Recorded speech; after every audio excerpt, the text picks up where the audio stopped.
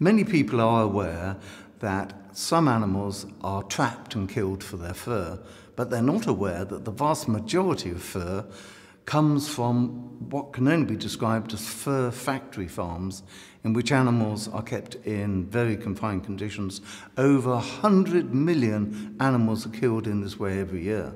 Now the question is, can it be justifiable ethically to kill and inflict distress on animals simply for an inessential product like fur? This has been the major topic under discussion at the 4th annual summer school organised by the Oxford Centre for Animal Ethics, this year in partnership with Respect for Animals Educational Trust.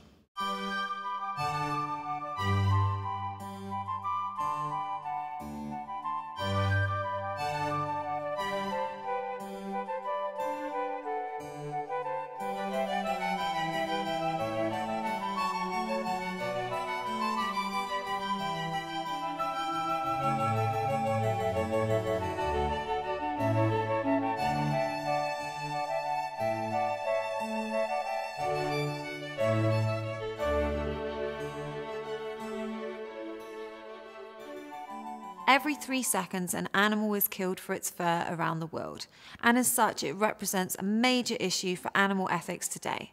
And so we have brought together here at St Stephen's House, Oxford, leading academics from around the world. Historians, lawyers, sociologists, academics are all here to talk about the ethics of fur. My talk has been on the influence of pop music culture on the contemporary debate on the use of animal fur.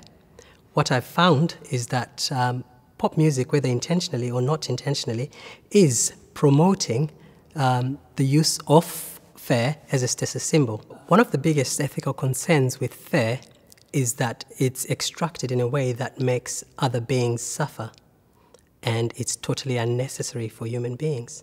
So it is unnecessary suffering. What I've been speaking about is the commodification of animals and thinking about the way in which designers are marketing fur as a luxury item and as a luxury green item, and I'm offering a critique of that notion. So the problem with the fur industry and the way they market green and eco-friendly fur is that it helps consumers legitimize and justify their use of fur when they would not otherwise be inclined to do so, based on being kind to the environment and being environmentally friendly.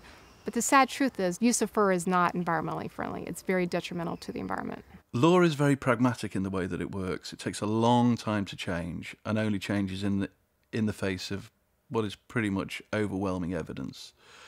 My claim here is that that evidence now exists, has existed for quite a long time, and that the law needs to change. The science and the philosophy speak very loudly that the situation regarding fur animals needs to change, and it's just a question of how we change it. We presented the China Fur Report, and it's actually research that Actasia has done into China's position within the global fur trade and industry. What we found, unfortunately, is that China is at the moment the largest importer, exporter, processor and consumer country in the fur industry in the world. Fashion has a deep cultural significance and is not merely a piece of frippery that can be changed, and that in order to change fashion, we need to change the culture and so end cruelty. Of course, if we go back 100 years ago and 200 years ago, animal skins were like money. They had value. Even today, if you go to certain parts of the globe, the tusk of an elephant is worth a fortune. And so as long as animals are bringing us some kind of a commodity, I think we'll always have capitalists that are trying to basically capitalize on that. I remember one of the things that I thought was so fabulous was having a fabulous fur. Wouldn't that be great? They look so good on, and that just says something special about you. And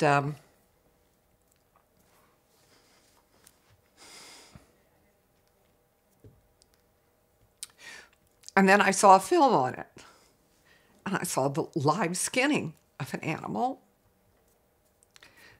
And so I couldn't wear fur anymore. The most important issue for me with fur ethics is that we recognize our attitude towards appropriating other animals, and it's a feminist, queer, racially informed post-colonial issue where we're not supposing superiority over other animals. My paper presentation was on furry clerical clothes. I was looking at Pope Benedict XVI, who reintroduced fur in papal fashion. There was a lot of criticism, once because it looked kind of pompous and kind of self-aggrandizement. On the other hand, he was criticized by animal protection organizations because he didn't consider the suffering of ermines and animals that were killed for fur. I come from a fashion design background and the couture industry, so I was interested in seeing what designers are doing now. What's the next generation of designers doing? And a lot of them are looking at alternatives to fur and to animal hide and to feathers. It's really an exciting time right now where designers are moving away from the traditional way of dealing with garments. Jackets no longer have to have fur. There's no excuse for it. This year, my talk is on ethical decisions in Puritan dress, where I examine as an art historian the portrait of Lieutenant Governor William Stoughton.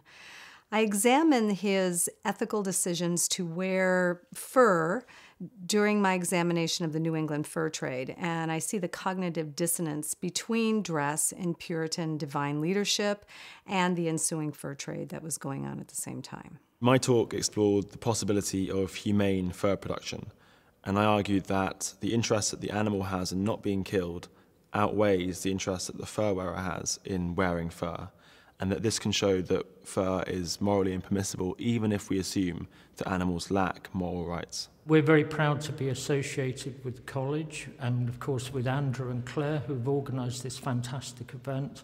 The depth and the wisdom of the speakers is just incredible, and we've learnt as so-called experts on the fur issue, we've learnt so much.